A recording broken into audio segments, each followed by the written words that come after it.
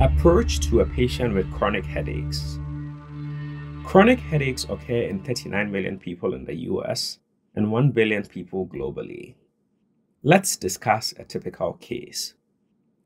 A 22-year-old woman with a history of migraines presents to clinic with 4 months of worsening unilateral throbbing headaches. That is, her typical migraines but occurring more frequently and lasting longer.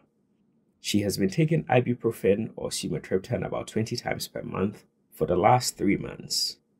Before this, her migraines used to occur once per week and resolve with NSAIDs. Our patient has a chronic headache, defined as 4 or more hours per day for at least 15 days per month over at least 3 consecutive months.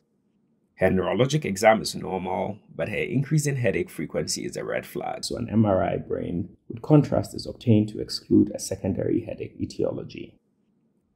The most common primary headache etiologies are chronic migraine, chronic tension type headache, and hemicrania continua. The most common secondary chronic headache disorder is medication overuse headache. Others include intracranial neoplasm and idiopathic intracranial hypertension. Headache disorders are diagnosed based on history and neurologic exam. This table outlines the diagnostic criteria for the most common chronic headache disorders. Unilateral pulsating headaches with or without aura are chronic migraines, while milder non-pulsating bilateral headaches are chronic tension type headaches. Conjunctival injection or nasal congestion ipsilateral to the headache suggests hemicrania continua. New or worsening headaches in a patient with a pre-existing headache disorder and regular analgesic overuse suggests medication overuse headaches.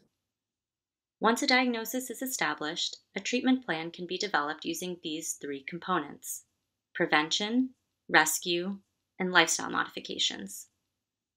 Chronic migraine prevention consists of different medication classes, including antihypertensives, such as beta blockers, antidepressants, such as tricyclics, anti-seizure medications, calcitonin gene-related peptide or CGRP antagonists, such as atogepant, onabotulinum toxin A, or neuromodulatory devices. Rescue treatments are the same as those used for acute migraine, including NSAIDs, acetaminophen, triptans, CGRP antagonists, neuromodulation, and older treatments such as ergotamines. Antiemetics are often also necessary. Lifestyle modifications include sleep regulation, evaluation and treatment of sleep disorders when warranted, healthy diet, consistent water intake, limited caffeine intake, exercise, stress management, and smoking cessation. Chronic tension type headaches prevention entails limiting triggers through lifestyle modifications, biofeedback, and physical therapy. Tricyclic antidepressants are the most evidence-based preventative pharmacotherapy.